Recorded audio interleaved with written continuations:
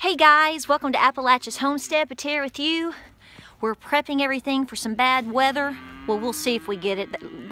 They don't know whether to wind their butts or scratch their watch on this weather around here. So we're prepping, but I've got bad news and I've got good news. The unfortunate news is the video that you saw of the little Silky baby number 9. It didn't make it. So we did everything we could. It was not, it turned out, like I told you, there probably more issues than just having, difficulties with its leg, spraddle leg. So, you just chalk it up for experience, life and death on a homestead. So it didn't really suffer. We moved on. The positive news is when one door closes, another one opens on a homestead, right? God makes sure that happens for you. So we have another broody, and we've waited to make sure that she is broody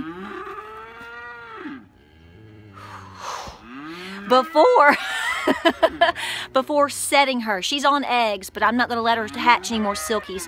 I want some different mixes this time, so I've hand-picked an Easter egger, a white egg, which could be Ancona or Leghorn. It's kind of big, so I'm thinking it's a Leghorn. And then a cream leg bar, and then 2 brown eggs. One is speckled. So I'm going to give her some new eggs. I'm going to move her. I'm going to reset her in my little, what I call the Silky apartment. Miss Joan, who just hatched all these Silkies, she broke broody. She wanted out. She was done, so I let her out. So I'm going to clean this up with fresh straw. I'm going to move this new broody, which, by the way, I have named her Miss Pauletta. I named her after my good friend that you saw at the Great Appalachian Homesteading Conference, who makes all the beautiful aprons. I'm going to link her down below so you can see what I'm talking about. We love you, Miss Pauletta. So I'm going to get set up here with this new broody. I'm going to give her some new eggs. It's getting dark, so that's a good time to move your broodies if you're going to move them to a new spot, is when it's dark. It's kind of like they don't know what's going on. What hit you, baby? So that's what we're moving into right now. So let's take you in there and let's get Miss Pauletta set up. Go, Miss Pauletta. Let's do it. Okay, so this is what I'm working with. I'm only going to give her 5 eggs, okay? I'm going to see if she will take these 5 eggs. I hope it's not too many because, again, Silkies are small, okay? We had no problems with the last Silky taking those 9 little eggs in. I was concerned, but she did it. But nonetheless, these are bigger eggs. So I'm only going to try to set her with 5, okay? And we're just going to wait and see how it goes the next couple of days with the weather and her broodiness. She may break with this cold weather coming in. I mean, 14 degrees, anything could happen. So we're just going to do the best we can, and we're going to press forth. Okay, so since we don't know exactly what it's going to do, which is every single time, I'm going ahead and prepping with all my straw. I'm just going to start packing my stalls, which we knew the cold was coming, so this was going to be done anyway, but they can't wait till tomorrow. So we're going to pack the straw. I'm going to pack the shed for the cows because that's where they've taken over now. So I'm not sure Moses is going to actually be down there permanently or not. May have to build something new. So I'm going to take you down there. We're going to throw some straw.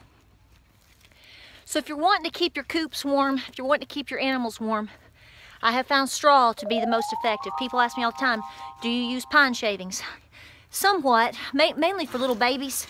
Boy, I'm down here in the mud. Hello. But I'm going to tell you, straw is my best friend. Make it your best friend. This is the shed I was talking about that my goats were in when we got negative 6. That's cold for here. And I packed this with straw bales like this, and I made it like an igloo. And water didn't even freeze. It was really awesome. But my cows, they're a little hardy. And it's not going to be that bad, we hope. And if it is, we're prepared. We got it. So I'm going to spread, spread, spread.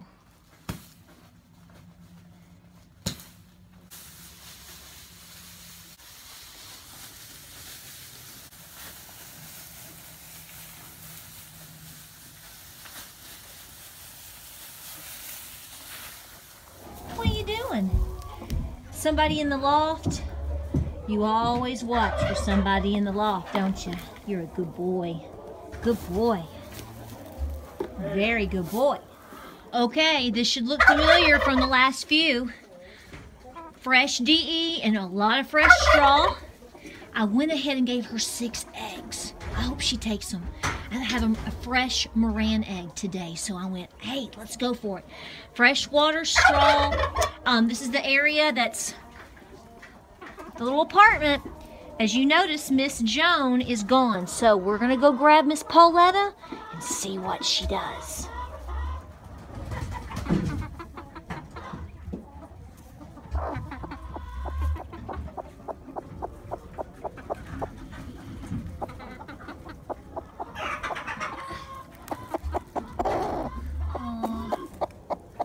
Come on.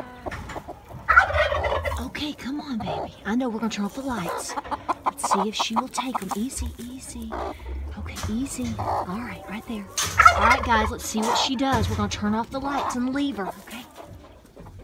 All right, that's what she was on. I may take those and put them in the incubator and just hope and see what they do. I really want her to get on those eggs over there because I want some different chickens this time. She is hungry, so maybe when we close down the barn here in about 2 seconds and turn off the lights, she'll rest right over in her clean little spot, okay? So we'll keep you posted. Let's pray for Miss Pauletta. Okay, Miss Pauletta.